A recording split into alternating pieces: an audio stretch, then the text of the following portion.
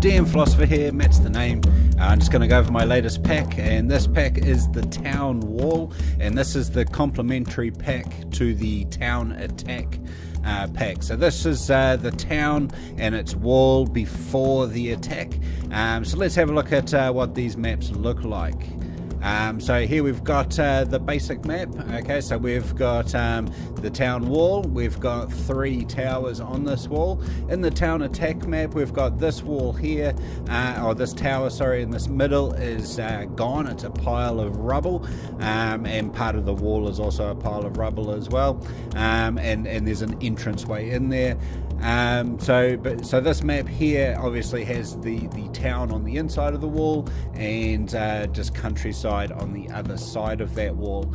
The town attack map has got a sort of a line of barbed and spikes, you know, wooden spikes and something like that, and flames, and there's also flames, and the town's on fire.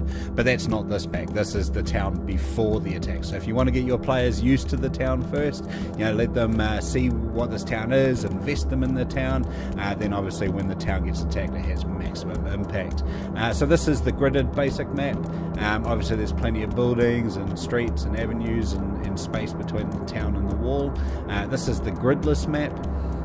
This is the map at night with a grid and without a grid.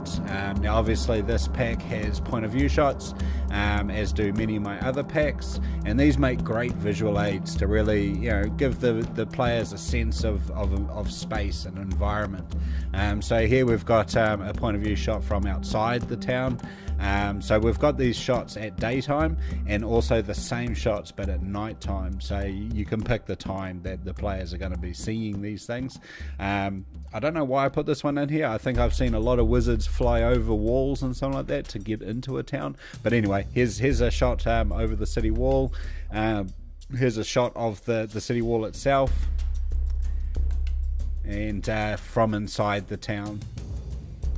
Okay, so those are the point of view shots. I think there's 11 in total of the daytime ones, and with the same shots taken at nighttime makes another 11, so that's 22 all up. So definitely, you know, you can give the characters these as visual aids. Fantastic for that. So you can find this pack on RPG Now.